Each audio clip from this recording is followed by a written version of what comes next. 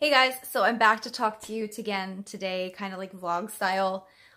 We're in the bedroom. I had this huge plan when I mentioned in my house tour that we were putting the TV in here, and I wasn't as thrilled about it, but I was coming up with a plan to disguise it. That plan failed. So I actually have my failed idea here. I'm going to show you guys before I return it, and thank God I didn't do anything with it. But, alright. Here we're going to turn. So this is what I have right now. And to be honest with you, it's not as bad as I thought it was going to be. I'm a little sad because I had to move my eye chart to the bathroom. And it is just like a big black hole. But it's not terrible. It's better than with the DIY I had planned. So I saw these DIYs online where people did the pull down vintage style map and it looked amazing. So I spent hours searching for a pull down style map. Not that it actually pulls down, but I spent hours looking for something similar. And not $300 because they were like $300 or $350. No, not happening. So I came up with this guy here. I'm going to tip the camera and show you guys. And this is from Hobby Lobby. And wow, I'm really bad at that. Okay, so this is from Hobby Lobby, and I loved the idea of it. The whole like large map thing. And in theory, this map looks really pretty. But I'm going to show you what happened when I draped it over here. So I just draped it over the top of the TV to kind of see what I was going to think. I was going to make a little shelf up in the top here and have it look styled like a pull down. It was going to look just like that. But my walls are white. It's basically the equivalent of like wall oatmeal, you guys. So, I mean, I like oatmeal. I like the way it tastes, but it's not like pretty to look at. And this is just, it's bland. It just blends in with the wall. I almost like the contrast of just the TV better. So I'm going to return this because this is not going to work. And I'm going to just live with the TV for now because it really doesn't bother me as much as I thought it was gonna. And this I feel like would be worse if it was maybe more colorful, or if it was a map with black tones, because I feel like the room being white, it needs to be something darker to contrast the walls. I think that if it was darker toned, it might work. And I'm not going to count this out completely, because who knows what I'll come up with. I may come across like a map or a poster or something at Goodwill that would work perfectly, and then I can still make this happen. But this is not going to work for me, so this one's off the drawing table. Then I'm going to start working on this guy today. So I picked up this bench at a consignment store for $3. The bottom is just, it's actually painted brown. And then the top is like an orangey brown velvet. So not my color scheme, but I liked the look of the legs. I'll hold those up again so you guys can see them. So I figured this would be cute in my booth. I'm going to go ahead. I was going to strip it down to wood. And I think if I was keeping it, I would do that. But I feel like I'm going to sell it for a low-ish price, that putting the time in to strip it down is not going to be cost effective. So I'm just going to paint it white and make it chippy, and then see if I can find a little piece of grain sack that'll look cute on it. And if I don't have a piece of grain sack that'll look cute, I'll go ahead and pick like a buffalo check fabric from Walmart or something. But I'm going to just kind of dress it up a little bit, make it so I can put it in my booth around like the $20 price range or so. So, yeah. And I'm going to use Waverly chalk paint. That's what I use for everything. This kind here you get at Walmart. But when I just said that, that made me think. I was at Home Depot over the weekend, and Behr just came out with a line of chalk paint. So I think I have a pamphlet in my purse. Let me see if I can take you guys over here. So I was really excited about this. Price-wise, it's more right away, like off the bat. I'm trying to talk to you guys and not fall down the stairs. So it's more right off the bat. I found it.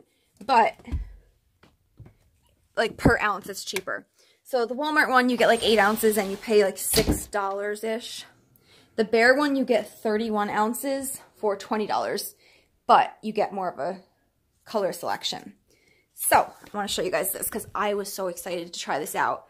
I don't know how it works because I haven't used it yet, so I can't speak to that. But it's got way more color options than the Walmart one. And I saw a bunch of these like right off the bat that got me really excited.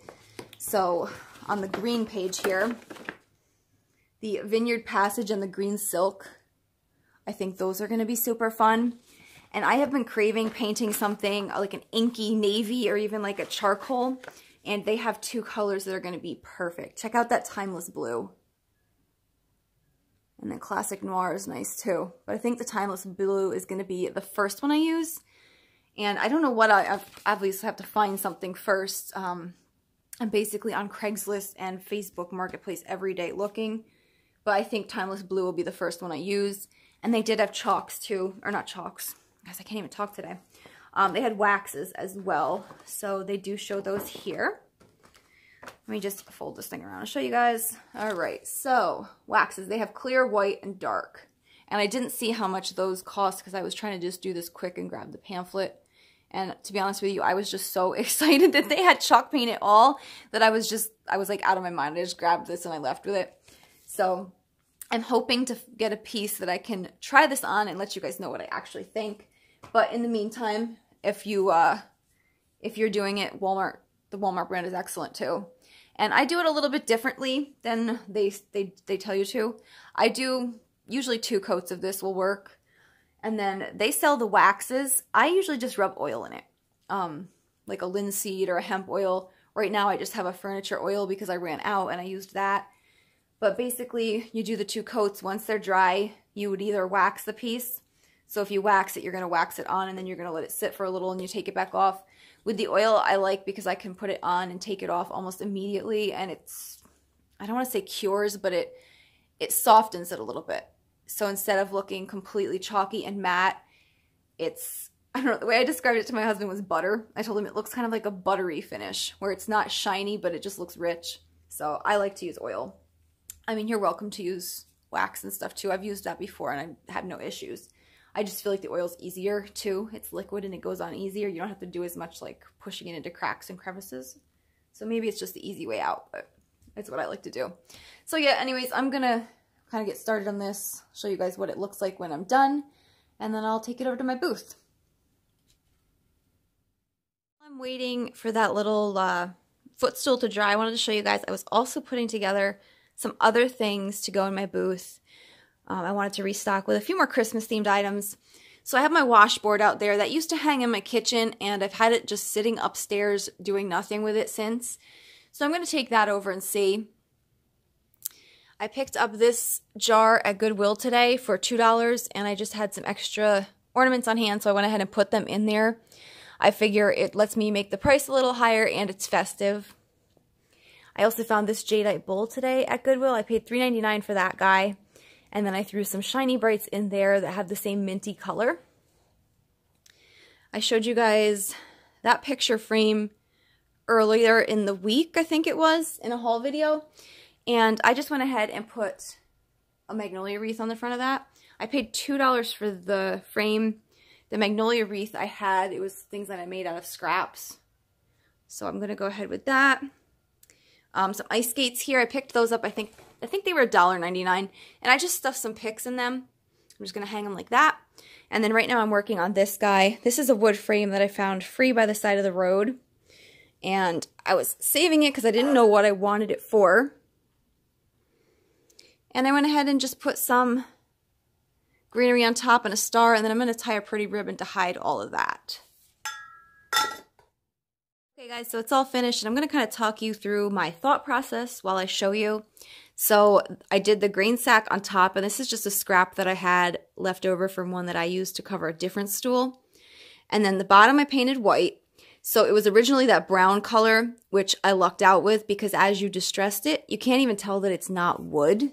And then I also wanted a little more distressing on this because the top is also white, and I wanted to add in some texture and some difference between the top and bottom.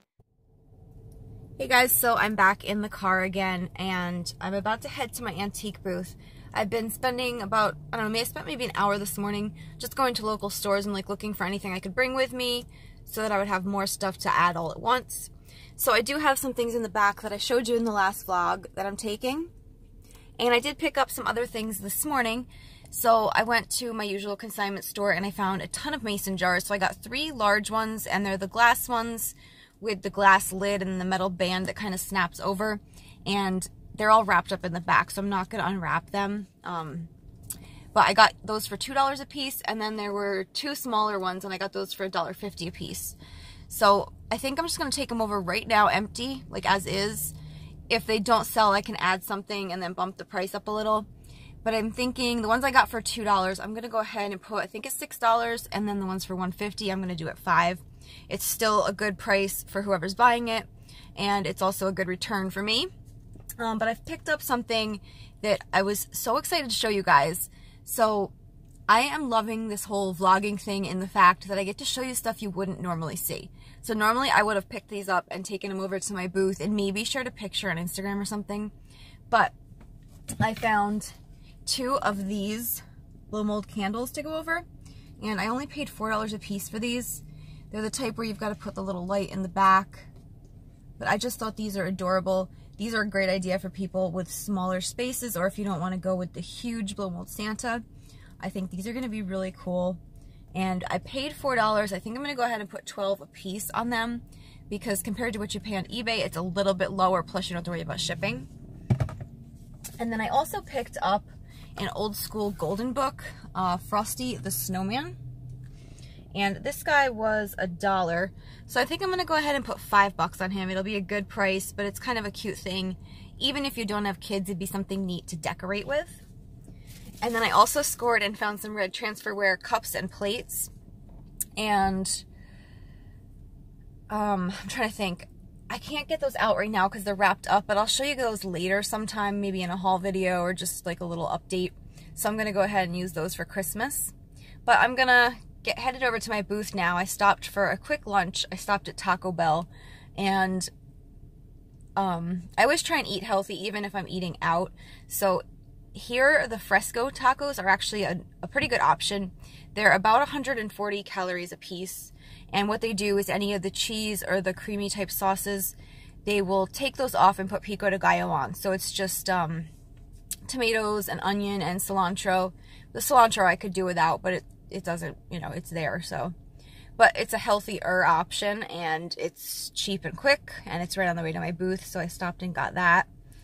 And I'm gonna give you guys a little bit more info about my booth right now too. I don't know, I don't know if it's gauche to talk about the money, but I told you before that it's $75 for the rent, and then they take 6%. So my first month, I just got my first check.